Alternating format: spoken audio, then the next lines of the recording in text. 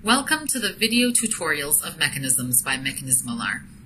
Here you are viewing a simple design concept of a gearless wing flapping mechanism that I recently came up with. Initially, I spent quite a bit of time trying to build a wing flapping mechanism without using a single gear. The ideas that I came up with were complex and not sturdy enough. Also, I was unable to get the desired wing flap angle to power an ornithopter. Recently, I was working on an animation titled The Trammel of Archimedes, and it dawned on me that it could be used in a wing flapping mechanism which would eliminate the need for gears. In this video, we're going to describe how I'm going to do this. I am planning on continuing to work on this mechanism to further improve it, and I'm open to suggestions to make this design better. If you ever build one, please send me a video of it so that I can put a link of your video on my webpage. I would also appreciate it if you gave me credit in your video and put a link to this YouTube video. This mechanism consists of a trammel of Archimedes and a Scotch yoke mechanism to power the wings. The advantage of this design is that it does not require complex gear mechanisms. By tweaking the design, you can build a wing flapping mechanism with a wide range of wind-swept angles, from 0 to 180 degrees. And with a few add-on mechanisms, there are many solutions to advance the capabilities of this design. This mechanism here may seem very complex, since there are many parts that are overlapping in this 2D animation. To overcome this problem, I will remove the components from the front towards the back. This will allow you to understand which parts come first. Later, I will describe the purpose of the parts. Later, my friend Mr. Tang from Vietnam, whose animations are admired by hundreds of thousands of people, will create a 3D version of this animation. Once it is available, I will add a link to this animation in the description section of this video. Let's first remove the wings attached to the trammel of Archimedes from this mechanism. Before doing this, I should remind you that the wings were intentionally made very small compared to the mechanism in order to fit the flapping action on the animation screen. In a real-life application, they should be much longer than what we see here.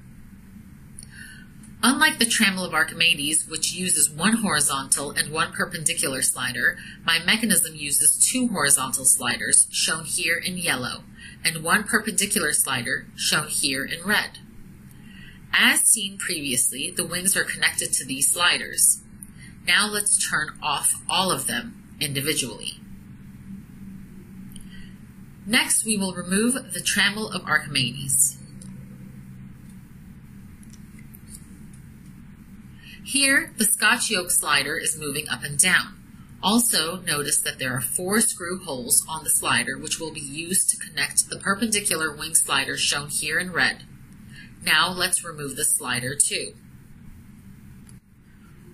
What's left off is a part that looks like the trammel of Archimedes with one perpendicular groove in which a Scotch yoke slider is moving up and down. I will call this part the Scotch yoke body plate. Since the part we're going to describe is rotating inside the Scotch yoke body plate, we will turn it off after the Scotch yoke cam. Now what we see here is the Scotch yoke cam.